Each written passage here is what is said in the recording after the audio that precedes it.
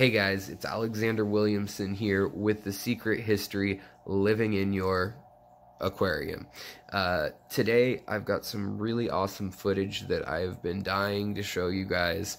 When I went down to Florida about a year ago now, this was some behind the scenes footage at the Florida State Aquaculture Lab and their horticultural lab also. So this is the place where Florida State University, University of Florida, and a bunch of different other organizations, institutes, and actually just little farms all throughout the region. This is the area set up to study both aquatic fish that will be in the trade of, aquarium fish, so guppies, goldfish, cories, plecos, whatever you name it. But they also work on what the farmers want to be selling and raising, or say Petco notices a trend that PetSmart sells something and it's popular, or local breeders are doing rainbow fish. So down there, they've worked with people like Rachel O'Leary or Gary Lang, and they've gotten samples of harder to find fish that maybe normally wouldn't be in the supply chain through Seagrass Farms or 5D or Imperial. Like, this county in Florida is responsible for more of the aquatic trade in the United States of freshwater fish than all the other counties combined. So it has over 57% of the aquatic fish farms and their wholesale trade go through this county down outside of Tampa, Florida. This is on the far east side of the bay, near, I think it's called Ruskin, and it's out near Seagrass Farms and their big wholesale plant that I've showed you guys some behind the scenes stuff of. However, on this trip, I wasn't able to show it to you guys right away because they were working on some species of fish that are getting released to the hobby, to the farmers, and hopefully this season we may start seeing them in stores, like en masse, rather than just here and there, or small local fish stores that have it from some collector. So amongst the fish they're working with are various plecos. They're working with platinum fish, so like platinum gar.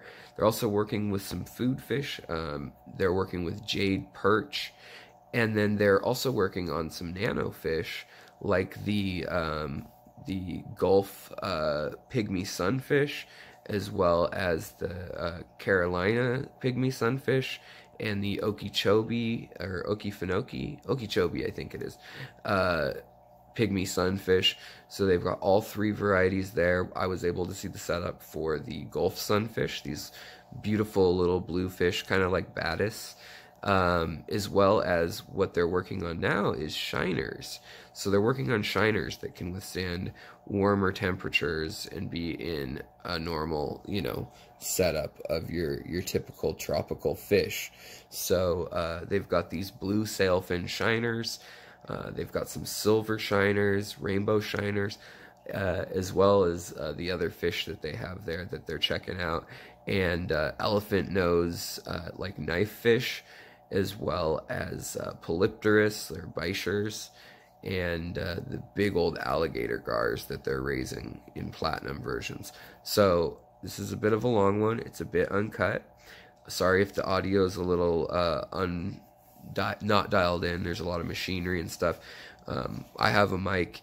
He has a mic, but it didn't really pick up very well at all. So yeah, so prepare for that. But this is stuff that I wasn't allowed to show you guys until they made an announcement to the farmers and to the agricultural board.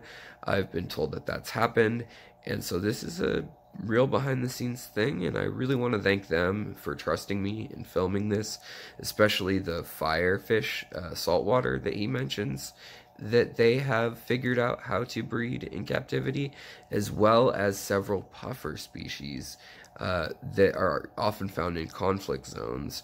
They're figuring out how to breed those as well with hormones and things. So in this, you'll see some science. You'll see a little bit of like how they breed fish. They try different mediums. They try different diets, water, for the fry, you know, different hardness, different, all sorts of different parameters. And then they pass that on to the farmers, and then they grow the fish with whatever worked best at this research institute. So beyond that, sorry if I'm not focusing on his head. I have a secondary camera at the scene, and someday I'll cut that all together when I'm allowed to finally show everything. And hopefully I can show the firefish footage soon too, because that was really cool to see the baby firefish in this lab. But other than that, I hope you enjoy it. I'm sorry I talk over him a little bit. I was really excited. We've been there, you know, hours, and we were kind of just jiving and bouncing back and forth. And I got a little ahead of myself. Sorry, buddy. But if you guys enjoyed this, please hit like, subscribe, and you can support the channel and more trips like this to really cool places, universities, and labs all around the U.S. I'd love to travel all around the world too. By checking out Patreon, Super Chat during live chats, and then also just clicking like and subscribe and sharing it if you think it deserves it. So here we go. Here's the stuff that nobody has footage of but me, and you're gonna see it first here. So check it out and get ready for all these shiners and pygmy sunfish that they're gonna release into the market for hobbyists in America and the world soon. All right, here we go. Take care, guys. Yeah. Feels cooler as we move back in here. Is there any intention to that? No, I think it's just kind of the way that it worked out. Yeah. We had alligator gar spawn, so I want to show you guys. Cool, that. yeah. So I'll explain that as well. Anyway, so these are some of the native species that Matt was talking about. That's not, but that's anglerfish. Yeah. So here's the Gulf Coast pygmy sunfish that I was talking about. These are great fish. There's some on the bottom there. They're really cool. The male will color up, guys, and the male will color up this dark blue to black color, and then all the other males will either submit to that one male usually, or the females will kind of fall in line. But I see one other one down there. They're probably all hiding in the back. Oh, there's yeah. one up there too. Oh yeah. Very cool. And then, so we're working on these, like Matt said, and then we have the sailfin shiners over here. Those are beautiful. Yeah, they're very beautiful. And if you look at the different substrates that we're trying to see which one they're going to prefer to spawn on. So we have over here, we have some. Is that what that is? Yeah, you know, sort of some mimic. You know, the pebble bottom, the dead branches, the plants coming off the bottom, and then the plants coming off the top. Is that really? Is that real for now? No, it's pom-pom. From like, you know, yeah.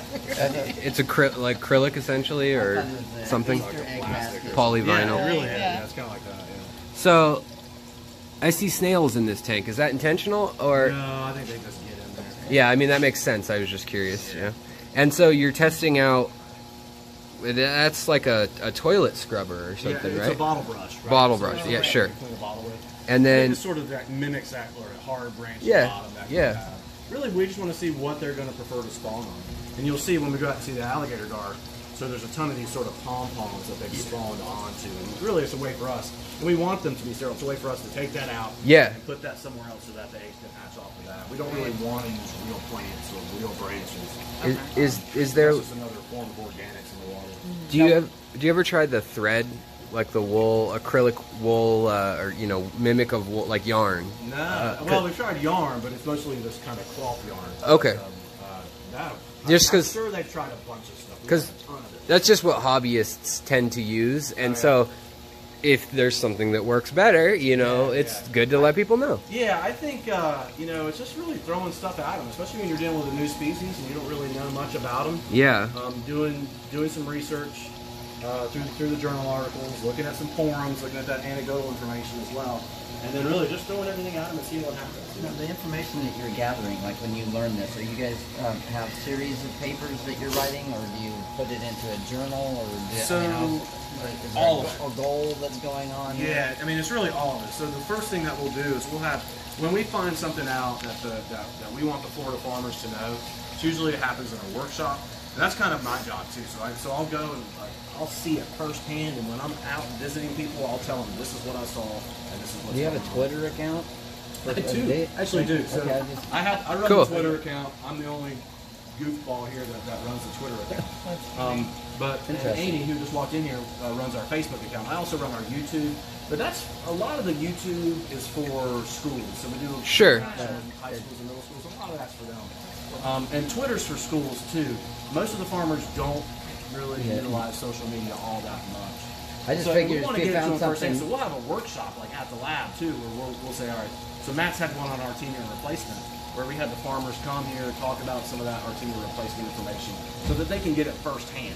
Yeah. And we also write what we call EDIS publications, which are more technical papers. Okay. And then we also write journal articles, which are uber scientific and are vetted. It takes years for the journal articles to come out. So they'll do a study on Sailfin shiners and get replicated data. That'll be vetted. It takes years to actually come out as a journal article. It's usually after the fact, right? Those EDIS publications, those take a little bit longer, about a year. But the workshops are instantaneous, and that face-to-face interaction is pretty instantaneous. And so we try to get that to our Florida farmers as soon as possible. And so basically, I mean, I read those journal articles. Yeah. And then we, you know, as hobbyists, we read the journal articles, and then we try to replicate things we learn from there. But It's hard. so that's interesting to learn, though, that that's so out of date compared to probably what's going on down here at that like, by take- that point. take Pacific Blue Tangs, like when we Yeah, did yeah. Pacific Blue Tangs, That was a right? big accomplishment. That probably came out 2 or 3 years Yeah. after we had actually spawned. Yeah, and that's a huge, I mean, that's a huge accomplishment for what it does to the environment in Hawaii or wherever, you know. Absolutely. So, you know, we always battle with how to get that information out in a timely manner. And is there? And sometimes, honestly, social media is really sometimes not the best forum Yeah. to do it. So I was curious. Oftentimes, the best forum is just like we're doing right now. Yeah. Just talking, face-to-face talking. Yeah. Oh, word will spread if something works or something doesn't, you know. These are all Gulf Coast Pygmy Sunfish. So Oh, wow. They're all here. So And this is like if they have Artemia feeding or not, or I don't know what the study is, but it looks like they're doing Artemia, Moena, and Golden Pearls. okay. So GP stands for Golden Pearls. I believe. That makes I don't sense. know if that's true. I do see some stuff on the bottom. Looks like a lot. So it looks like here we've got one alpha male. That's kind of cool. Is there the same number of fish at the start of the experiment in each tank usually, I or? don't know how this experiment's been set up, but they're definitely, whatever they're looking at, which it looks like they're looking at, some I see 3 in. So maybe they're doing groups versus pairs. I'm really not Yeah. sure what the purpose of the experiment is. Looks like they're all doing the These are same. jade perch.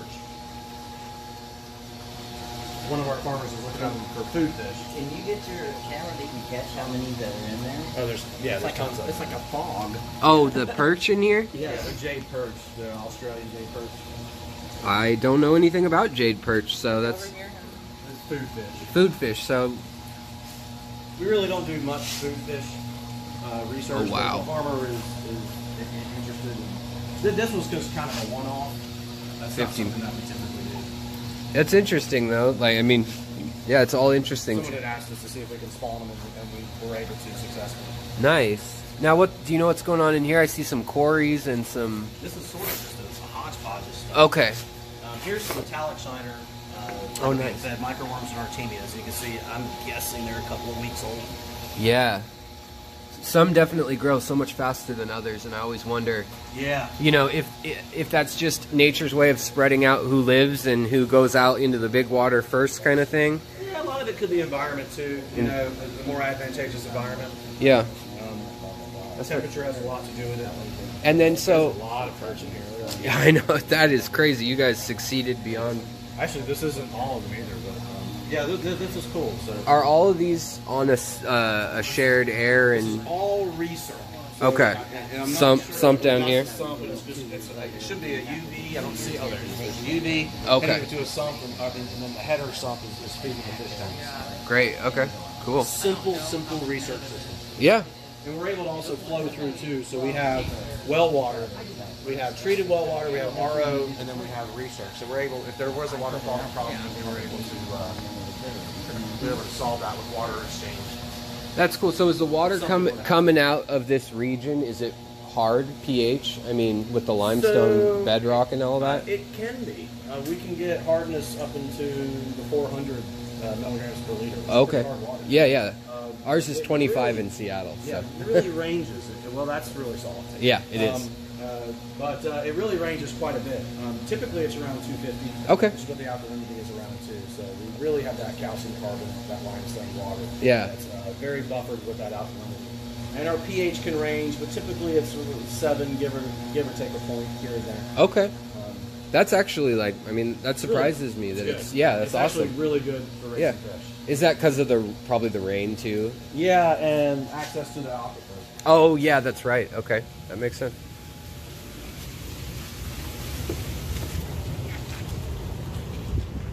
Speaking of which, there's our well over there. Okay. Right beside where there. And then, of course, we have to treat our well water. So it has to be degassed, which is what those 3 columns are doing there. Which is degassing hydrogen sulfide, CO2. I was wondering why I could smell the sulfur. I was like, what is that? I'm just curious. In this Ruskin Waimama region, we have a lot of hydrogen sulfide in the water. Okay. Out in Lakeland, you have a lot of CO2 in the water. Interesting. So really, I would rather have hydrogen sulfide. It's easier. It's easier to off-gas. Yeah. And it's not. I mean, it is extremely toxic, but it's easier. Younger water too. I mean. And the CO2 tends to be a little bit more difficult to off-gas, and is pretty toxic to the fish. So, yeah. I mean, we get some of them. Good for plants, though, I guess. Yeah. So we have to treat our water, and then we hold it, and then it pumps through the rest of the facility. So 5 greenhouses and the building itself are getting the treated well water, and the ponds are just getting directly pumped from the wells. And so these ponds out here, these are all test pond kind of things, basically? So when we bought our facility, at least the office that you guys first walked into, the weather station, you saw the radar when you walked in. Oh, okay. I was wondering what's the connection. Yeah. And the blue roof over there is their new building. So that's their new offices, and the old offices is where we are. Okay. That's our offices. Yeah. And there was a fish farm right beside us. So it's not a coincidence that we chose this spot. Again, we're in Hillsborough County. Polk County, that's where the highest concentration of ornamental fish farms are. Yeah. But also, we wanted to have really a small-scale fish farm so that we could do replicated studies, and we could go to the industry and say, hey, this is going to work in a pond, not just a fish tank. That's our illustrious director, Mr. Craig Watson. Hello. And Chris. And Chris. Illustrious director and Chris. Yeah. The beard says so, right? Yeah. Well, thanks for letting us come look around. I see you have no shortage of tanks stacked over there. Those are all new. We have a boneyard, which is in the back. So we're going to come back to Greenhouse 1. Okay. Because we do... Most of the industry is freshwater fish. Yeah. So like I said, there's 100, 125 farmers, because of what he asked. Maybe even more. Most of that is freshwater. Yeah. But we do some marine research. And it technically kind of starts in Greenhouse 5, which is where the marine stocks are. And the marine law of rearing is in 1, so it's kind of backwards to show you that way. But we'll start in Greenhouse 2. We do have some firefish, which are at 20 days. Wow. So those are pretty cool. So that's cool, yeah. It's always such a bummer when you get fish to a point of, you know, like fry size, and then they don't make it. You're like, what is going on? So this is Greenhouse 2. Not a ton going on in here, except for this may be where they grow up the gar. Crayfish? Yeah, so I mean, shrimp are a huge part of the market now. Hey, Micah, are these the gar? Wow, these are beautiful. What are these? So... Bowfin? No. What? They're beautiful. I've never seen these. Yeah, they're bowfin. So those are native to here, right? That's cool. Wow. So anyway, yeah, that's a bowfin. I just saw those up at Silver Springs. Oh, that's cool. Like big, almost 2 feet long. Collecting. Cool. But you see the pom-poms, those are the alligator gar eggs. So we were just spawning them out on the edge of Greenhouse 5, and we got all these pom-poms with alligator gar eggs on them. So you immediately separate them from their parents within a few days? Yeah. We'll probably put the parents back in the ponds. I'd be surprised if they were in there. Now, when breeders... Sailfin shining. Okay. And those are the pom-poms here for spawning substrate, but those are alligator gar eggs, and there may be more straight out. Oh, those are the eggs? Yeah. So what we Those are big eggs. saw was when LSU spawned them a couple years ago, it's been about 5 years ago now. White gar. They had some Okay. white ones. And so, Oh, wow, so platinum. that's not, yeah, it's platinum, absolutely. I've never So it's seen not one like albino, that it is before. white. We call it leucistic. Wow. So that strain is, we have the brothers and sisters of that strain, and when we spawn them, occasionally we get some white ones. Wow. Do you know what the rate of that is at all? I mean, just No. roughly. So we get Like- per spawn, and I don't know how many eggs are in an alligator gar spawn. I'm guessing thousands, Yeah. 20,000 or so. I don't even know. We'll get like four white ones. And you call those melanistic or like what's Leucistic. leucistic? Okay. All right.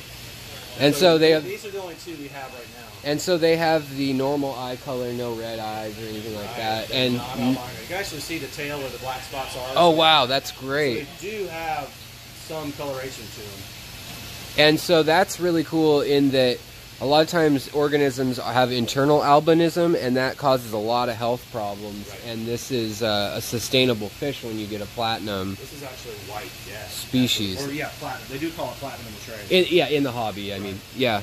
So that's why some of the terms I know are interchangeable. So is this a male and a female trying to spawn? Don't know. Oh, okay. These are just progeny, the only two that we have left right now. Okay. And we're hoping from this recent spawn, because now Yeah. natural coloration of the gar, I think they're probably still in the pools, maybe not. Yeah. So we're hoping to get some more white offspring once these hatch. And these are originally spotted gar or Florida gar or alligator gar. Okay. Wow. Yeah. That's going to look crazy when they're big. Yeah, exactly. So there's one that's at Florida Aquarium that came from this lineage Uh-huh. from LSU. They didn't come from us, they came from LSU. And he's got to be 3 or 4 feet by now. Wow. I haven't seen him in a while. So, do you know when you get this white trait, is this something that you find in all species pretty much? Do you know? I mean, I don't know. I know that you see it with gambusia. You'll see a melanistic gambusia or a leucistic gambusia. to me that seems like something that in Seattle we'd buy. You know what I mean? Like we'd be interested because we buy guppies, we buy sailfins and mollies, and all sorts of live bearers up there. Anyways. I've not heard it in every species, but those are the two that I've definitely heard it in. And there's Sure. probably more examples of that. Is it okay if I step out and make a telephone call? Please do, yeah, Yeah. absolutely. Cool. Yeah, that's awesome. So are you feeding them shellfish of some sort We too? feed them Crayfish? pellets, but we also feed them some crayfish Yeah. as well. Great. So we have some polypterus here, and those are Oh yeah.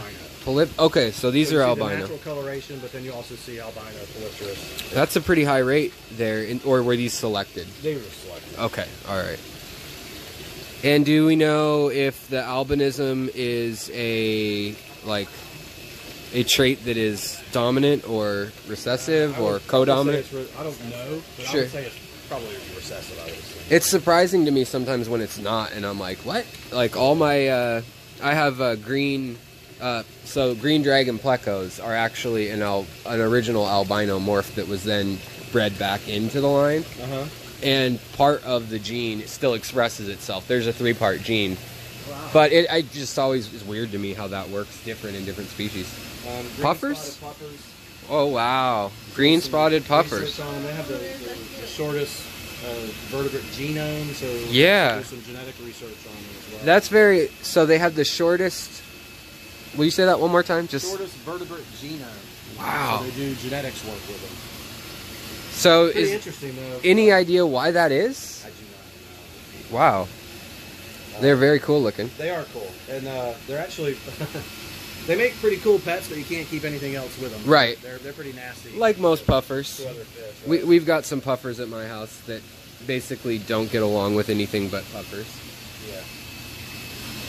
Oh, wow, that's cool. And are these full grown, do you know? Or do these get bigger? I don't think they get much bigger. Okay. They're definitely pretty close if they're not there. Yeah. So they're kind of like Shodentai or Amazonian puffer size. Right, exactly. Okay. Cool. It's pretty interesting. We are able to hormone-induce spawn them. Okay. So I don't know if you know much about hormone induction, but a lot of the industry is it's a way to control the spawning process. Sure. You don't want it just in the winter once a year or whatever. Right. Yep. Exactly. So we're able to use overprim because these are not for food fish, but there's other. You know, you can use HCG. There's other hormones that you can inject into the fish to get the female. Mostly it's the female, but the male will let down too as well. But get to the fish to release her eggs and him to release his milk. You can strip spawn them. You can they can spawn within a tank as well. Okay. But a lot of the freshwater industry simply to control when those fish are going to be in ponds or when they're going to be harvested. A lot of that is done through hormone induction.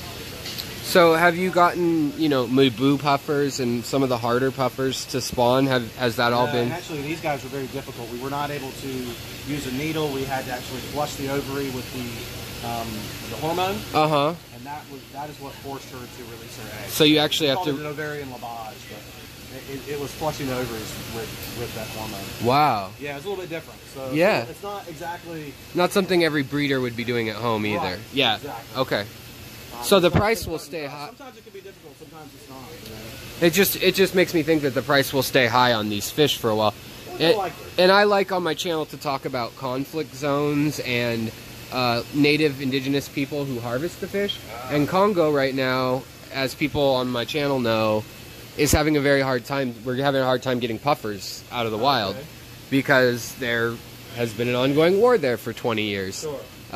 So that's why I'm very interested if you guys can get some of these, you know, Congolese or hard to breed African. So we always take our cues from the industry. Okay. So if a farmer comes to us, or farmers as a group come to us and say, "Hey, we want you to do research on this species," then that's what we'll do. Okay.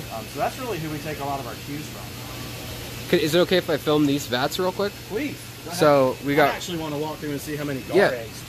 So we've got the Polypterus and the rosy. It says rosy barb too. I don't see any rosy barb in there. Oh wait, I do see some. Oh, okay. All right. Yeah. So there are a few rosy barbs in here. Most of the labeling is up to date, but I know that we have to move some stuff. Sure. So they've got little styrofoam blocks, guys, for spawning, holding up, and then they've got buckets here, which is really interesting. It's a shaded way. And the elephant nose, that's what's in here, and this is going to be real hard to see. These guys are really fun fish, these elephant nose fish, and you can see their elephant nose. They've got a long elephant nose, and those are a fun fish, and they're just getting bloodworms twice a day, which could easily be done at home. I don't know if these were hormone-induced spawns, but, and then more albino Polypterus, with some giant plecos. These are just normal, these are the plecos that have escaped into the wild here. But the Polypterus, that's really cool. That is really cool. Yeah.